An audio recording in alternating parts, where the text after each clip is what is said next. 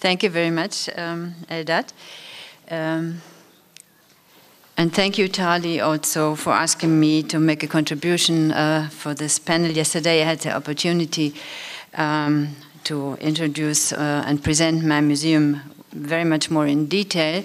And you can imagine with such a topic, I will not succeed in 15 minutes. So I decided to focus on the question, what can we do that the museum becomes a museum for all? And I will make it viewable with the example of the youth museum I'm working in and I'm the head of for 20 years. So in today's Berlin, young people are growing up in a city that is more diverse than ever. People take for granted that they feel at home in various cultural spaces and traditions. Children and teens of diverse backgrounds go to the same daycare in schools. You hear this is different than in Israel. And there's a mix of families that may originally come from Turkey, Lebanon, Poland, the Ukraine, Serbia, and so on, or they belong to German old established, let me say, population in Berlin. Diversity today is a hallmark of a cosmopolitan city, and Berlin is proud of the fact it can itself call home to people from over 180 different countries. For centuries, Berlin has been a destination for immigrants of all kinds, and the energy has always enriched the society. Thanks. The number 180 also happens to be the number of museums and historical sites that Berlin houses. In the last few years, the subject of an increasingly diverse society has become of great importance to them. Since public cultural institutions create their exhibitions with visitors in mind, it was initially embarrassing to realize that certain members of the audience, those with immigrant backgrounds, were not at all represented in these cultural institutions. This forced to fundamentally rethink and change the habits in order to both accommodate and welcome the social changes that had taken place. This change, let me see, I don't forget my... This change, says German immigration researcher Mark Terkessidis, has become the key to survival for cultural institutions. However, it's not only the thought of underrepresented visitors that should make museums ask themselves how they can better understand and participate in the cultural development and the societal changes brought on by immigration. Especially in German history museums, a general discussion has been sparked on how to protect and ensure immigrants' heritage, how objects they have brought with them are cherished, and how they can influence the continuation of our national history and identity. The German Museums Association has recently published guidelines for museums on how to work with the topic migration and cultural diversity, promoting new strategies. There it is said, even if the museum for everyone remains an utopian idea, the museum for as many as possible should become reality. So, a new attitude is needed with multiple perspectives that represent diversity in society. It should work with and not for the audience. It should realize the need to be more open, to let go and not to hang on to your own pretensions of owning answers. If we are to believe the statistics in Germany, in 20 years, every second resident in Berlin and other big cities will have this kind of background, be it that they have immigrated themselves or as descendants of an immigrant family. This rapid growth is not only caused by influx and birth rate, but also by the simultaneous decline of the overage German population. For some, these prognoses are scandalous. You heard about it maybe in the newspapers. These are the people who want to think that multiculturalism in Germany has failed, along with all the inroads and models that have contributed to the successful integration of countless immigrants. Who belongs in Germany and who doesn't? When it comes to living together in diversity, we are far from being on solid ground. This question is heard more and more often, who belongs and who doesn't. Problems are only taken seriously when they rise to the surface. But they begin long before that, deep in people's hearts and minds. Personal experiences of exclusion and defamation always leave their traces, and this starts at a very early age. So how to face this situation in cultural institutions? Are museums places of cultural and intercultural dialogue and experience? And how in particular can they help children and families from many different cultural backgrounds to live in harmony? I would like to look at these questions from a perspective out of my long-lasting experiences as the head of a youth museum in the heart of Berlin. The Youth Museum was founded in 1994 in a time where a lot of children's museums started to exist, at least in Europe and the US. We all know they are much, much older. In Germany, it was a time when xenophobia had been on its first rise since the fall of the wall and had reached its first apex with arson attacks on homes of asylum seekers. So one of our first projects was to start developing programs for children and youth in the neighborhood to initiate sensible dialogue between the cultures. Instead of talking with the children about a problem, we undertook historical exploration in the museum and the city itself, tying historical narratives in. History serves not only to widen our scope of knowledge, it's also a body of thought, bearing multiple perspectives and raising ever new questions. After these projects, we realized that more of such encounters were needed to provide children and adolescents of all backgrounds with a creative environment where they could make learning and experiences together in various ways. In the museum itself, combining historical narratives with artistic forms of expression, and in the city itself, in historical sites such as monuments or memorial sites. Born here but not my history. In response to our questions why teens of non-German descent should be at all interested in German history, we almost hear the same answer.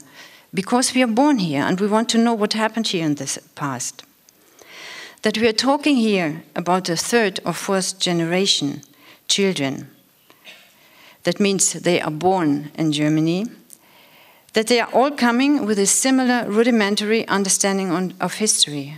And they are not so different from the children of German descent.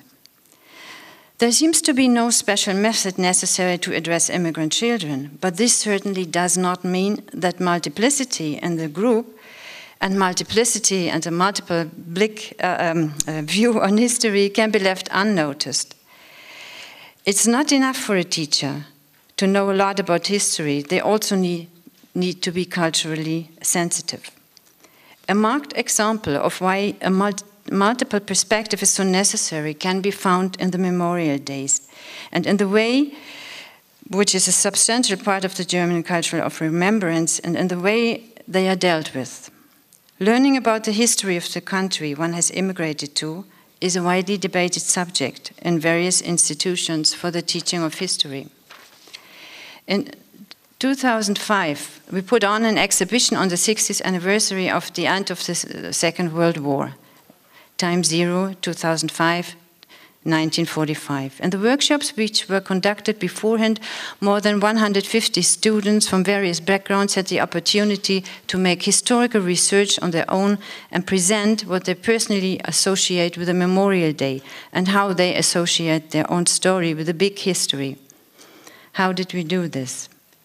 For example, kids got a box. Each contained a research assignment, fully equipped with materials a real researcher would need. An interview guide for the encounter with eyewitnesses, a notepad to record the results, a camera to take pictures, a contract in case they got an original object to present in the exhibition, and acid-free papers and cardboard boxes for private photographs and documents.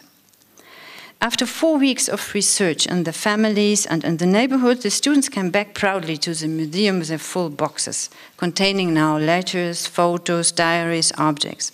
And most of these were linked to memories and a personal story, which they now could take as a starting point to step deeper into the topic and to use our historical archive. Who remembers what, how, and why? Some of the kids didn't bring any objects. They were sad because they seemed to have failed. but they brought personal experiences which came along dealing with this topic. These experiences caused many questions and discussions in the museum, which were as meaningful as an object with a true story behind. I give you an example. From a 14-year-old girl, which made interviews in the city. She asked a Pakistani merchant about the Second World War, and he answered, "Which war do you mean?" Of course, he wanted to know what experience he personally associates with the World War II. But for the girl, suddenly it was clear that the anniversary was not only an issue for Germans. It also awakens memories and peoples of diverse backgrounds, memories of leave-taking and new beginnings, but also often of war, flight, and deportation. These people are now living in Germany and see themselves suddenly connected to the national way of remembrance. For the students, it was a remarkable experience. She understood why it is so necessary to be aware that the same historical event can be remembered differently, and that other historical narratives might be associated with it. This is an approach we worked more with in other projects.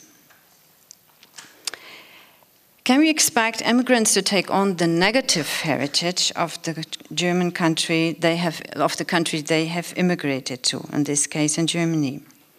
The conscious involvement of young people from immigrant families in public remembrance and commemoration is essential. And in the German culture of remembrance, dealing with the Nazi period and the Holocaust is of central significance. Young people with migration backgrounds relate to the history of the Nazi era in the most varying forms. They don't do it all in the same way, and the connection they make between themselves and the history of Nazism is also varying. But they do, in one form or the other.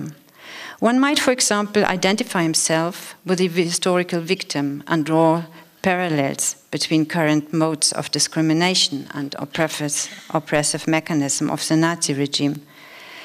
Someone else might willingly take on the negative historical heritage in this way, trying to qualify maybe as a fully fledged German.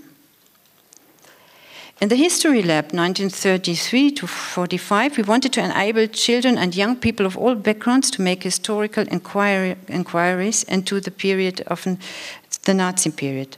Strong, you see at the wall, strong narrative and visually catchy comic strips and comic books, drawings, provided here the point of departure. The drawings introduce different themes and were linked to the authentic objects and documents and the exhibition.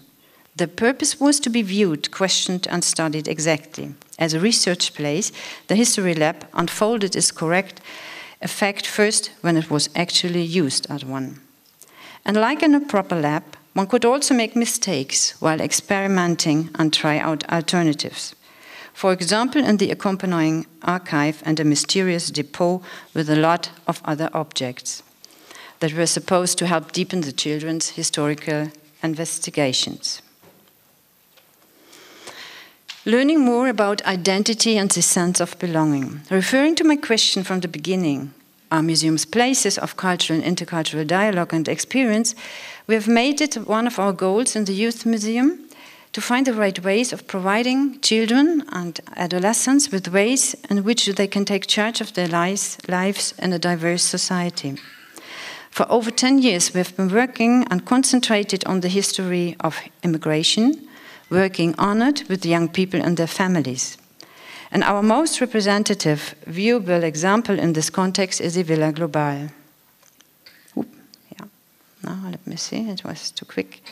The Villa Global is not only an exhibition, it's an attitude towards a society where hybrid identities are a given fact, where people who feel they belong to several cultural spaces can change their identities as they fit.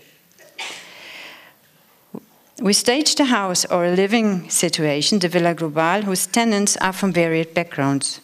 They aren't presented as a problem group here, but as people who have belonged to urban society for 3 decades and who live here in this house next door to each other. You see a map of these 14 rooms. And the exhibition, In the exhibition, 14 little rooms are created by involving 15 people of diverse backgrounds, experts, who now reveal their life stories with everyday objects, items, and pictures. The Villa Global is made as a permanent exhibition and now the new heart of our museum. What makes a person interesting and what can children learn from it? In our search for the tenants, the background was thus far less decisive than the qualities that would make this or that person interesting for children and teenagers. What similarities could they see to their own lives? What are the differences? For example, Laila, her mother is from German descent and her father grew up in Lebanon. In her room you can read the following sentence at the wall: "I'm Muslim and I have a Jewish girlfriend. No one can believe it." Let me give a last example. It's my favorite one, and it's the most loved room of all kids. He's a well-known rapper in Berlin, and many kids know him and admire him, especially for Muslim kids. He is a model. He's smart, he looks great, and his text of his raps reflect the everyday problems of the youth. But when kids look around in his room, they can find out more about his life. And they will discover that his parents originally come from the Ukraine, immigrated into Israel where Johnny was born. He lives now in Berlin. He feels as a Berliner, but he still has an Israeli passport. So the moment the kids understand where he comes from, they're shocked and they won't believe. How can such a fantastic rapper be Jewish? He must be Arab. So the Youth Museum, which I've just told you about, and I'm finished in a minute, is a small museum. It works regionally and locally, but its potential lies precisely in the fact that its focus is so local and thus narrow that subjects connect directly to the target group environment, and that the small history instantiates the larger. It is narrow on one hand. On the other hand, the authentic experiences children can make will widen their view and change their perception. And the photo from the beginning is my last one. "Homeland is where my family is, and they live in Berlin," wrote a boy named Ali above a picture at the end of a workshop day. This sentence expresses a sense of obligation towards the present and also an opportunity for the future, for Ali and for everyone who advocates the equal participation of all people in a democratic society. Thank you.